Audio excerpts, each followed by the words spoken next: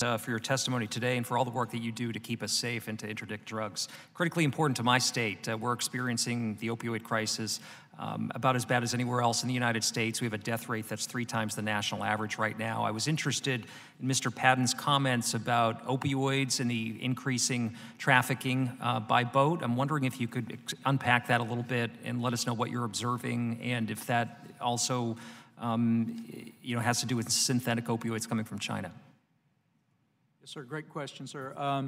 The trafficking that we're seeing with opioids, especially the synthetics, fentanyl and so forth, it's less on the water. While there's been an incident or two where fentanyl's been seized as part of a maritime interdiction, it's really not coming to the United States that way.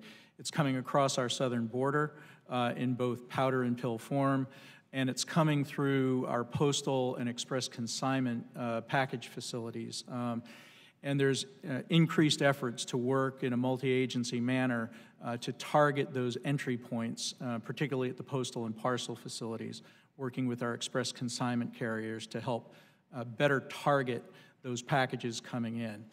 That is going to be a change in focus and emphasis in the upcoming National Interdiction Plan, as this threat has really evolved since the last time that the plan was issued. As we focus on the transit zone in terms of interdiction efforts, are we missing smaller crafts that are bringing shipments of synthetic opioids directly from Mexico to the U.S.? Sir, if I could take that one. We're not seeing increased maritime shipments of synthetic opioids from the transit zone.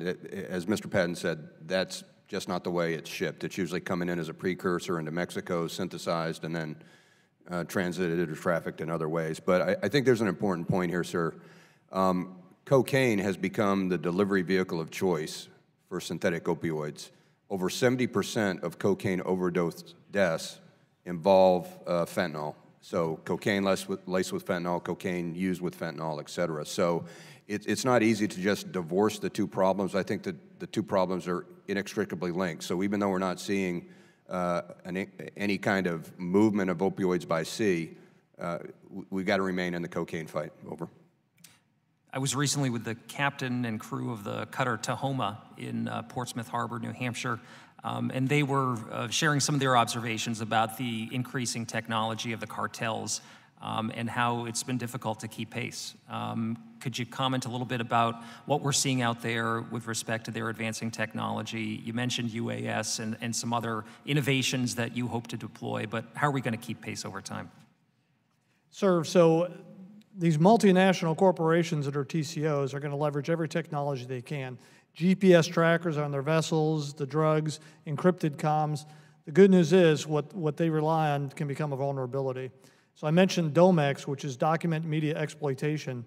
We're getting more and more into that business, which is taking everything we can off the electronics, turning that back around, feeding that in with basically what we get from the interviews with the folks, the suspects that we've collected, and then that drives what our tactics are for the next takedown. So that we're using technology to find them, and we're using technology against them. Sir, if I could just offer that yes, we face a very agile adversary with these drug trafficking organizations. They will make adjustments as we make adjustments.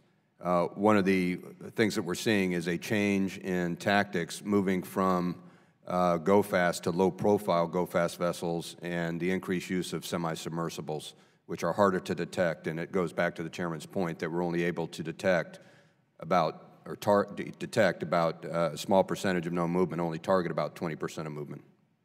Well, thank you. I know this committee stands ready to work with you to try to get a step ahead and try to improve those numbers. So let us know how we can help. Thank you.